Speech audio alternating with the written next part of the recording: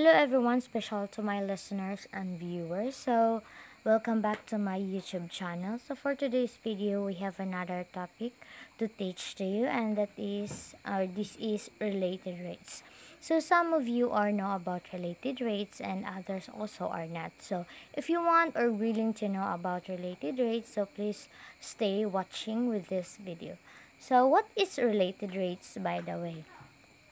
Related rates problems involves finding a rate at which a quantity changes by relating that quantity to other quantities whose rate of change are known. So it means related problems or related rates problems involve two or more variables that change at the same time, and it is possibly at different rates.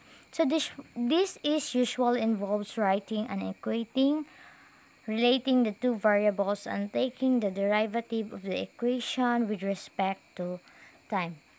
So now we have to start with the examples. We have example number 1. Consider a right triangle which is changing shape in following way. The horizontal leg is increasing at the rate of 5 inches per minute, and the vertical leg is decreasing at the rate of 6 inches per minute. So the question is, at what rate is the hypotenuse changing when the horizontal leg is 12 inches and the vertical leg is 9 inches? So first we have going to do is to draw a right triangle with legs label X and Y and hypotenuse label Z. And we assume that each edge is a function of time. So now let's draw a triangle. So assume the triangle is perfect. So this will be the Z, the Y, and the X here. So now, the given here is dx over dt is equal to 5 inch per minute. And the dy dt is equal to negative 6 inch per minute. So now is to find the dz over dt when x is 12 inch and y is 9 inch. So that is not dx over dt, but it is dz over dt. So correction. So now we have to use the Pythagorean theorem, in which this is the process where we can get the equation. So we use the Pythagorean theorem, which is the x squared plus y squared is equal to z squared. Now, differentiate this equation with respect to time by getting derivatives. The derivatives x squared plus y squared is equal to the derivative of z squared. Then 2x dx over dt plus 2y dy over dt is equal to dz 2z dz over dt. So multiply both sides of the equation by 1/2. So x dx over dt plus y dy over dt is equal to z dz over dt. So that is a differential equation, or dA. So differential equation, it contains derivative or the differential. Now, let x is equal to 12 and y is equal to 9, and now we have to solve the z. So we have to draw again the triangle. So it seems like a perfect triangle. So this will be the z, the y, which is 9, and the x, which is 12.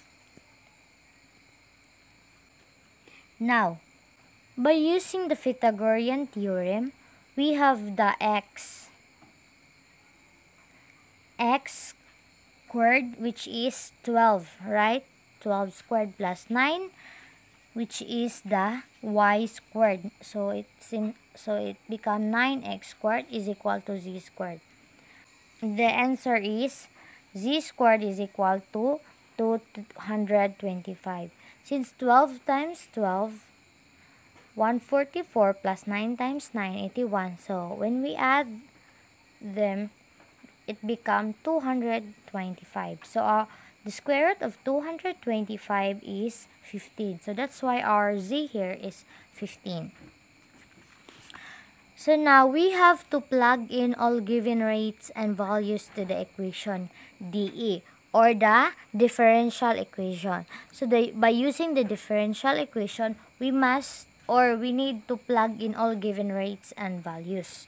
So now we have to use the differential equation, which is x is equal to dx over dt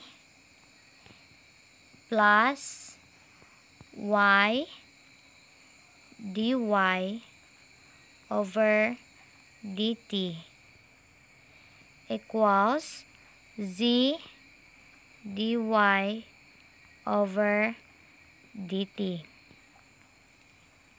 So our x here is 12 here, and dx over dt is 5.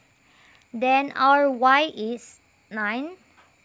So 9 is our y, and negative 6 is our dy dt. And our z here is 15 as what we have solved, dz over dt. And now 12 times 5 is equal to 60. And 9 times negative 6 is equal to negative 54. So 60 minus 54 is equal to 6. Then 50 is equal to 15 dz over dt. By using the additive inverse, so 6 over 15 is equal to 2 over 5 inches per minute. So why they get 2 over 5? Because 6 divide 3 is 2 and 15 divide 3 is 5. So we divide 3 both sides, and it becomes 2 over 5 inches per minute. If you are new to my channel, don't forget to like, share, and subscribe, and don't forget to comment na naayon sa ating video. Yun lamang po at maraming salamat. God bless everyone.